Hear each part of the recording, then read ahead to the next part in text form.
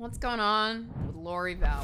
It can't be anything else. I would love to have this posture right now. He looks like a superhero. You did it. Just stay in there. And she said some crazy things, but it was clear she understood what was going on and that folks were dead. It's as good as it's gonna get.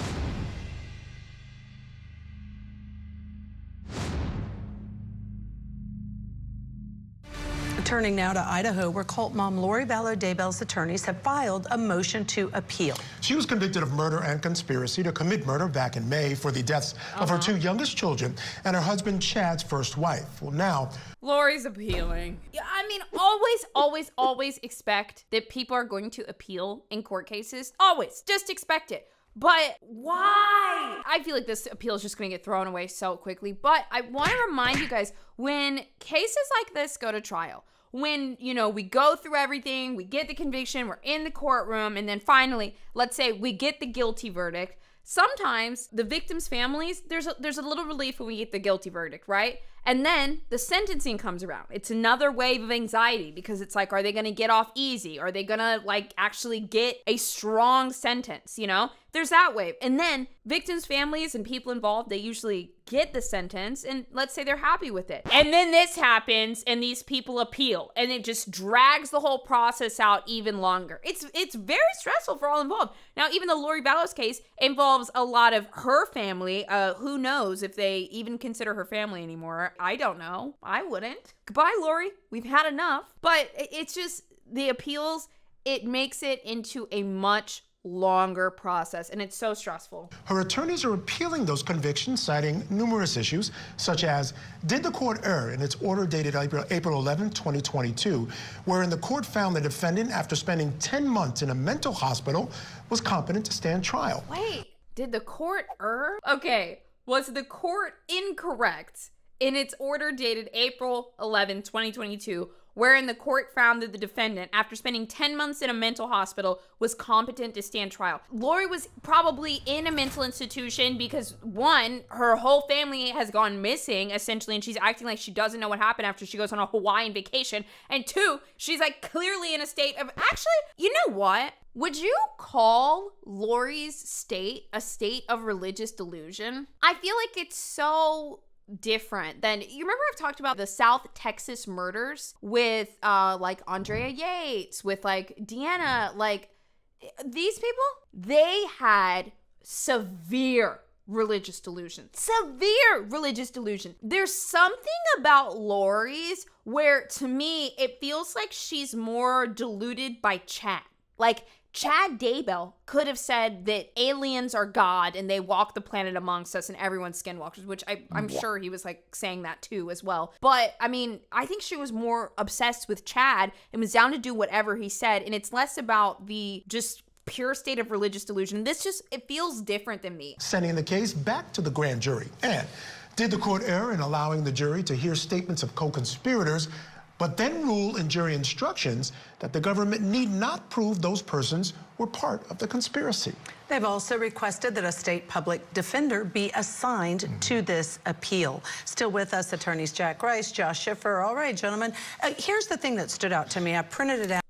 We want to appeal for the crime that Lori was found guilty of, and we want the state to pay for it. Thank you. And I was all excited to see what the specific grounds were, and it's about 3 pages, and they are very typical grounds in terms of what one might expect an appeal to be about, and it really had everything in the kitchen sink. I think it laid everything out. To your point, competency was decided during a hearing, but they are raising that issue. Do you think that one of those stands out as one that you think, oh my gosh, this Court of Appeals is definitely going to look at this one, Jack? You know, when I look at appeals, especially with cases like... Guys, do you guys see this man? This is the most confident dude I have ever seen. I would love to have this posture right now. He looks like a superhero. I'm about to start taking shoulder pads and putting them in all of my t-shirts. What? How do I do that?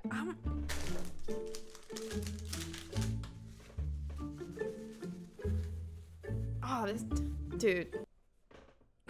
I just want that. I want that. You know, when I look at appeals, especially with cases like these, Your Honor, what comes to mind always is, did you see anything that was such a disaster that the jury couldn't have concluded some other way? And the standard is generally, at least based upon what I've been dealing with, certainly at the district court level when I'm trying cases, is basically that the Court of Appeals, the Supremes, generally, they never, ever want to overturn a case that a jury has concluded upon unless they're backed into a corner. And I mean, that's what it feels like from my perspective. So my guess at this point is they really picked every shot where Lori was smiling, as they should, because that's exactly how she acted through the trial. Everything that I saw, I still don't think there was sufficient grounds to make the argument that she gets a new trial. This doesn't rise to that level because the standard is extraordinarily high, especially with cases like these where they don't want to have to do it again. And competency to me is just a throw-in. I think if there were any issues with her being able to help in her defense, which we know is an issue for competency, I'm sure her attorneys would have raised that issue. She spoke at the end of the trial, and she said some crazy things, but it was clear she understood what was going on and that folks were dead, even though they were speaking to her from the afterlife. Oh my God, wait a minute. Did he just roast her that hard? Wait, did he say that she said crazy stuff?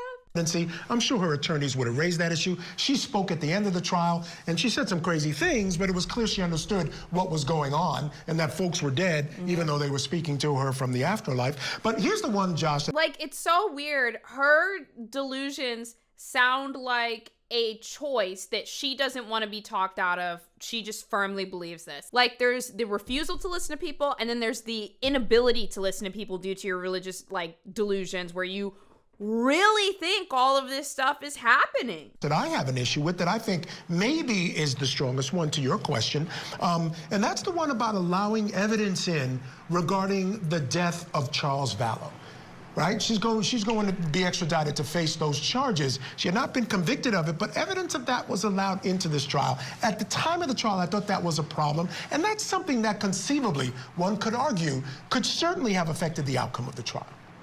And look at how that prior bad act issue. Wait! I thought he had a little ear. I thought he had a cute little ear. And then there's like animal painting in the background was like aiding to it a little bit. What is that? I need to know what that is. I cannot unsee the little bunny ear and the headphone right here. I need him to just move a little bit at some point. And look at how that prior bad act issue has brought back cases that were decided previously. We just had a widow murder trial where that prior bad act testimony was central to the appeal that removed him from his original sentence and caused him to be retried. That, I agree with you, is the most substantive of the appeals arguments that I've seen so far. But I also need to caution everybody, death penalty cases are appeals after appeals after appeals. It's a long arc game, and sometimes it just takes a little bit to gather steam. The easy parts of criminal... They really thought they were like a power couple. They really thought they were getting into heaven and they thought they were cool. Look at these two.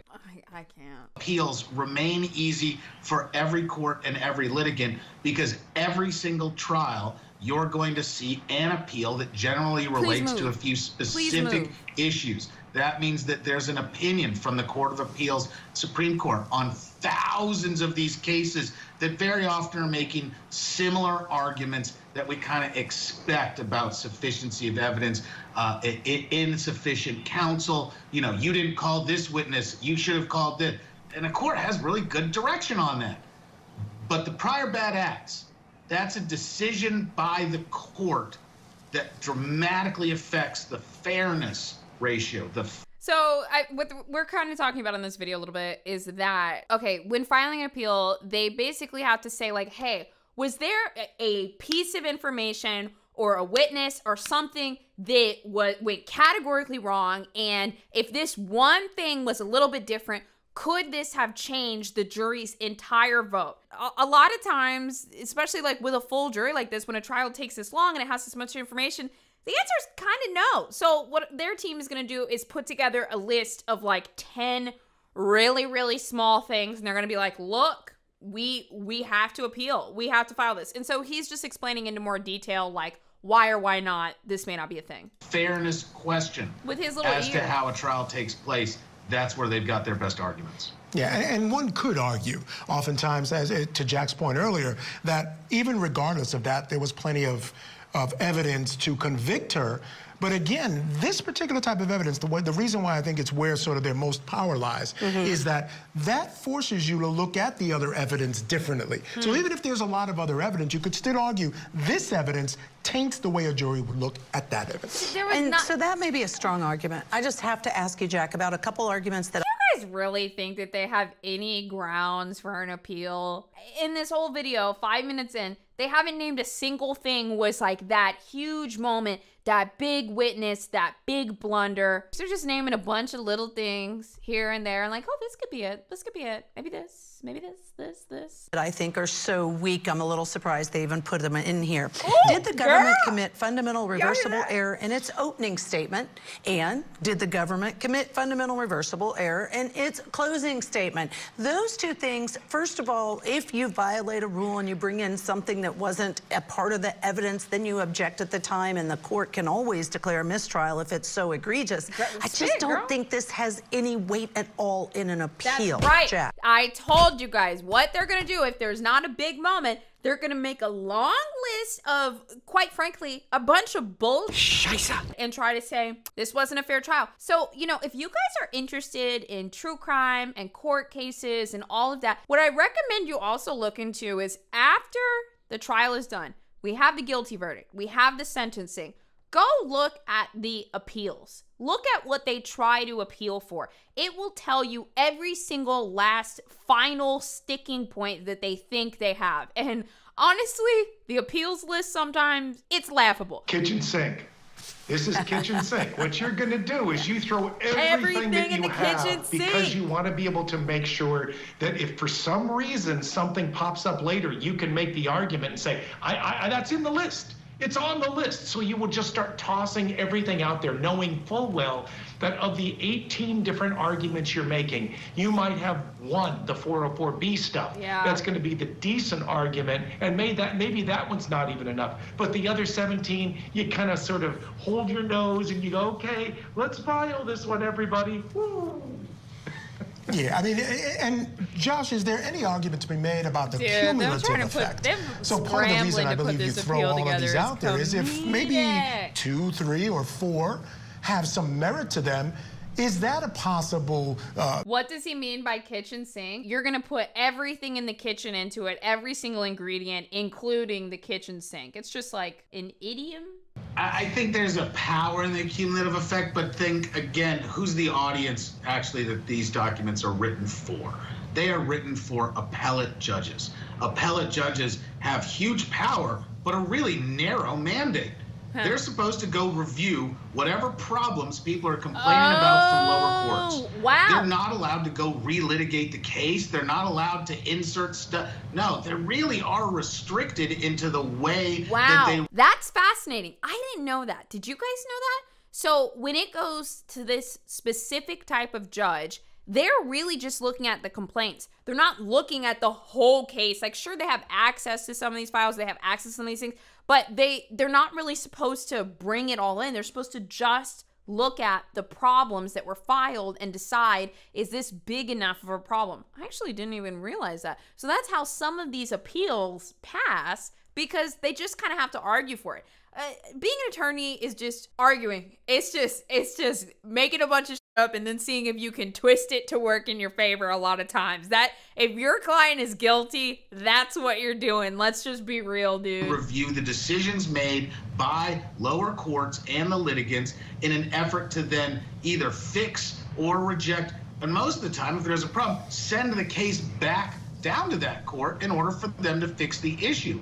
Here, we've got problems with the overwhelming facts and evidence that were involved. It's not like the defense fit into, it wasn't me, I didn't do it, they needed kill. No, that wasn't there. The defense it remains the mental health issue, but the physical evidence, the physical trial of the case, I don't think there's that much to review. And courts of appeal are really good at consolidating appeals, making them very smooth, short, and efficient.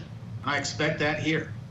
And, you know, let's not forget, I want him to move so bad, but I know, guys, There's a cat statue behind him. It can't be anything else. Overlooked the fact that Laura's now broke, and they're looking for public defenders to take over this case. And I can say this, in my experience, public defenders who do appeals are some of the best attorneys. Oh gosh, I don't think there's any issue there. Oh They do a fantastic job. Brilliant people. Yeah. It's what they do. Remember, I mean, that's the truth. Great. Yeah, it's the truth. When you realize Court of Appeals cases, the number of cases that are done by public defenders and public defenders' offices, usually the way it works around the country is you'll have the district court level, that trial court level, and you'll have actually appellate court public defenders. This is all they do. And they work on these kinds of cases. And they do large numbers of them. They have incredible expertise. And they're extremely good writers. And so that's critically Yeah, and they're also, it's like getting a third set of eyes. They're not like jaded from the whole case. It's not using the same public defender that she had before. This is the last person that is just gonna, you know, search through every nook and try to throw everything out here. And this is like also how you know if someone, you know, is found guilty through the whole trial, they get a gnarly sentence, they appeal, and their appeal doesn't pass, then their next appeal doesn't pass. You did it. Just stay in there.